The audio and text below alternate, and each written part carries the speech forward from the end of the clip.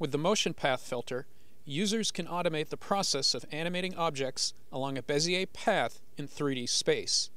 In this tutorial, we'll generate some simple 3D primitives and use the motion path filter to create a bezier path along which the objects will be evenly distributed while rotating around the path shape. We'll then animate the objects themselves to make the effect look a little more interesting. First, set the timeline duration to 3 seconds. From the Window menu, open the keyframe palette. Set the default interpolation to linear. Close the palette. In the timeline, click the Add Spline Primitive button. In the Controls window, select the heart shape. Click the Fill tab. Set the color of the heart to red by clicking on the color chip and selecting red in the color window. In the timeline, select the heart track. In the Controls window, set scale X and Y to 25 with a constant interpolation. In the timeline, click the Add 3D Model Container button. This nests the heart shape in the container. Click the shape icon for the heart track and choose 3D Extrusion. Select the container track in the timeline and add a motion path filter by choosing it from the Motion menu in the Filters menu. The motion path filter should now be nested in the container along with the heart shape. Open the motion path filter and select its path track. If the toolbar is not open, open it from the Window menu. Select the Oval tool and draw an oval closed path shape in the Composition window. Select the motion path track. If not enabled, select the Angle to Path checkbox.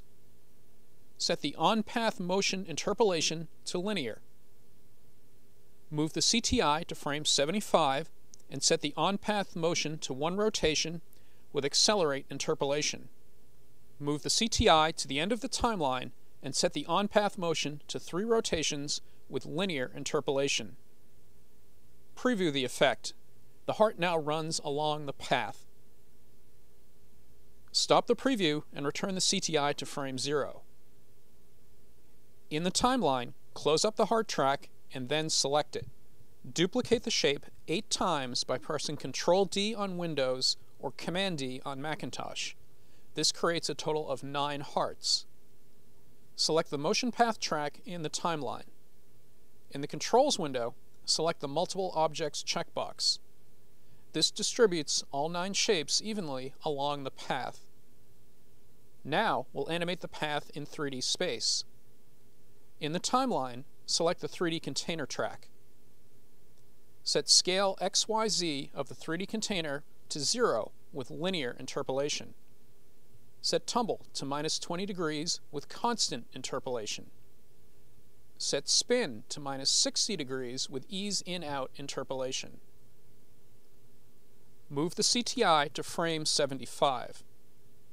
Set scale XYZ to 100 with linear interpolation.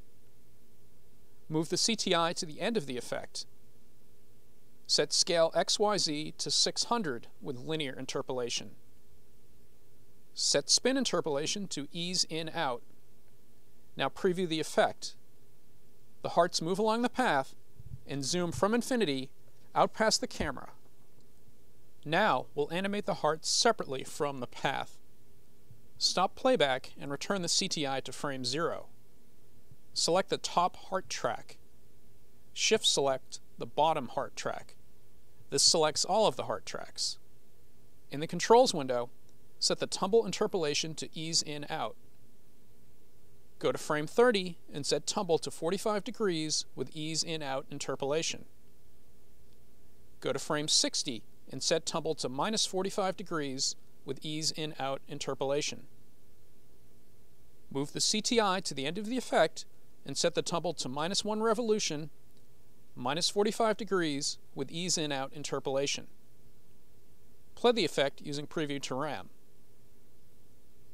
A complete explanation of the animation capabilities of Red can be found in the online knowledge base on the Boris Effects website or in the electronic help system included with Red.